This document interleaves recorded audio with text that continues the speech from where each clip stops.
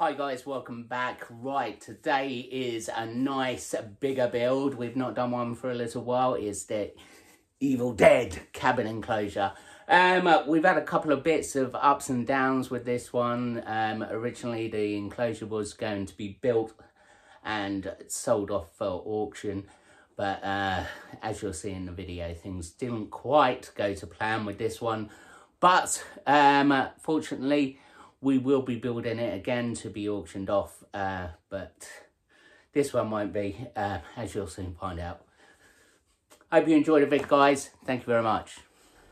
So, guys, we mounted the Evil Dead cabin on some plyboard, fitted to the back of the enclosure. It's just hot glued on. Also, we just added some branches. And now we're going to mask it all up, ready for expanding foam spraying. This stops the expanding foam getting over anything that you don't want it to get over. Just gave it a good liberal spray all the way around. Don't be scared. And then after that is carving time, which is the fun bit. Just hack away. I just wanted it a nice, simple, round sort of background. We're going to go cocoa fibre on this.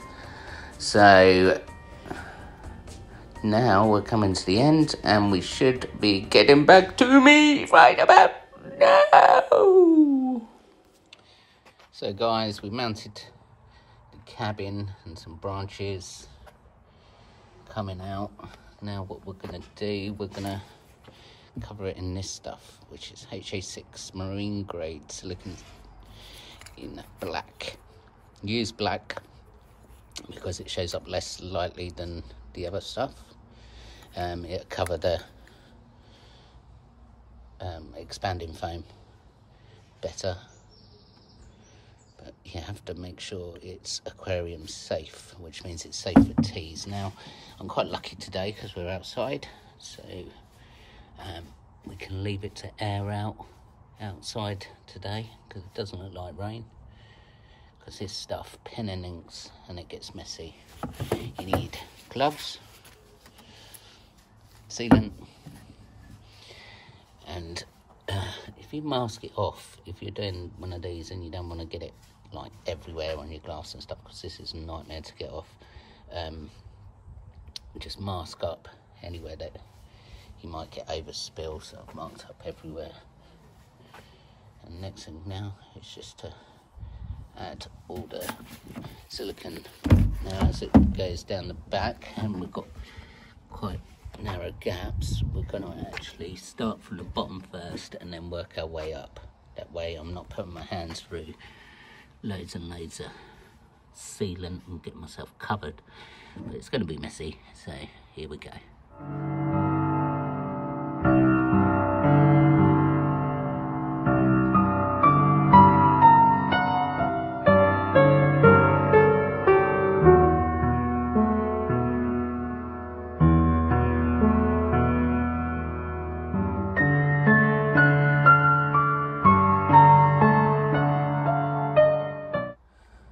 Now I've got pretty much everything's all covered, even done managed to do that in one tube, so that's pretty good.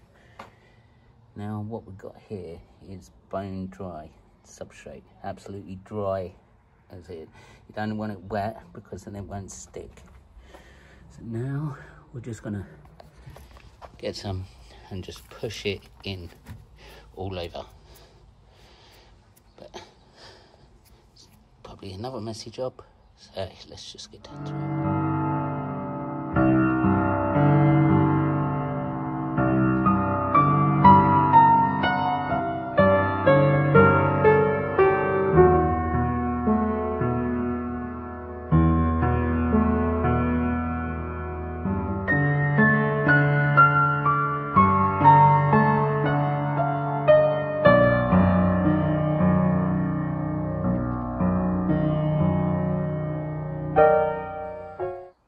Go. It looks alright. Obviously I mounted hide. Stupid gardeners in the allotments over the back. I mounted the hide higher So, because it's got a gap in the back, they can burrow down into substrate. But yeah, I think that's looking alright. Now what we're going to do, we're going to just leave it to cure now, and then come back and finish it off. Obviously we cleaned it off, all the sides and stuff. Make sure I ain't got no sealant anywhere. But yeah, it's looking alright. So we had a bit of a disaster. This bit's cracked all the way along here. So I've got an idea. What we're going to do, we're going to run silicone all along here and carry the cork fibre right up until this edge and this edge here. Yeah, and then on the outside, obviously, we're going to put some black vinyl.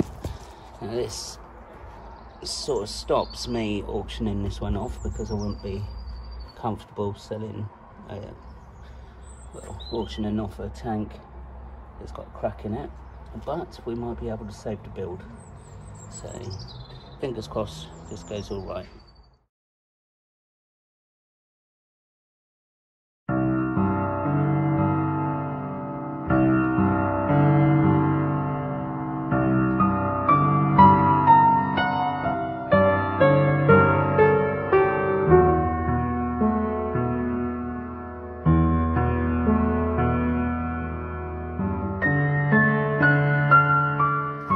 We've covered both sides,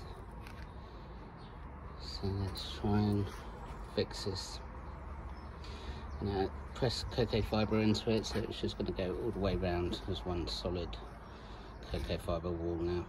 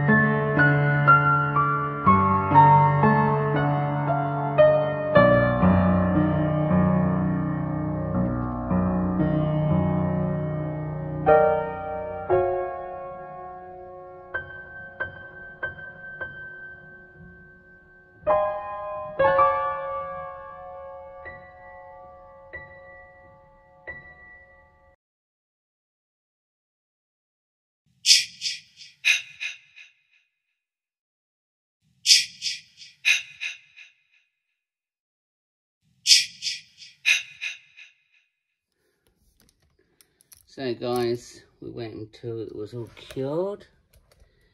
We added some black plants, moss. Good thing is to wait until everything's totally stink free. So I've left it, we had some pretty good weather, so I left it outside for a couple of days. But we're going to put the spider in, which is Brachypelma bohemi, which is a bit of a hair kicker. So we're going to put her in to her new home and see if we can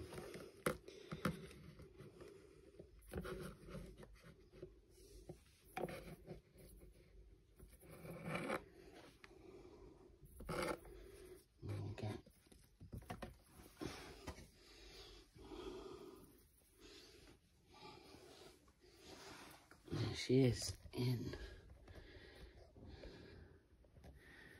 Right.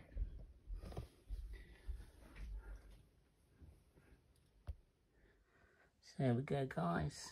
All done. She's disappeared into her hide in there. But I'm quite happy with the way that one stand out. It's quite effective. I think changing the colour of the plants, they were green originally, was better. It's giving it that more dark, eerie feel.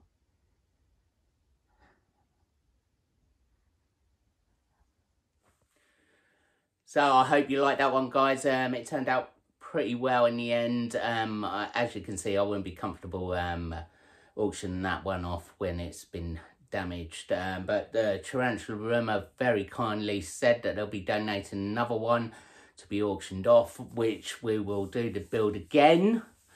I probably won't do a video on it. I'll probably just do an update and show the finished build ready for auction. But yeah, we'll be doing it again.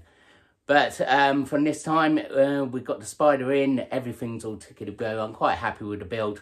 A couple little bits I might tweak, actually, for the one we're going to auction off. I've already built the little cabin bit. If you want to see how I sort of did that one, there's the Evil Dead cabin video, which is a separate video altogether. Have a look through my videos. You'll be able to find that one. Also, if you want to any other ideas to build any of this lot, they're all on there. I tried to do it as easy and as detailed as possible on every single one of these builds, so you guys at home can maybe try one of the big ones, or actually just use a little bit of that idea for one of your own builds. Anyway, thank you very much for watching, guys. As always, it's been a pleasure. Thumbs it up, comment down below, hit that subscribe button and the bell, and I shall see you later.